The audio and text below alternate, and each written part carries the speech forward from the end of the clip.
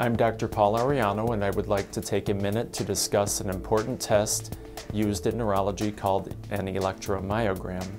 The more common term for this procedure is EMG. Disorders that are typically diagnosed via this procedure include peripheral polyneuropathy, myopathy, pinched nerve roots in the neck and back, as well as more complex neuromuscular disease.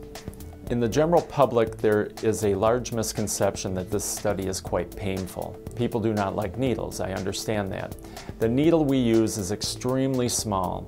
It is placed into a few select muscles and we record out of the muscle. When done properly, it should not be overly uncomfortable. I took an extra year of training just to learn this procedure specifically, to do it properly and compassionately. If you have any significant concerns about this test or any potential discomfort, you should feel free to contact one of our staff to discuss the details of this procedure.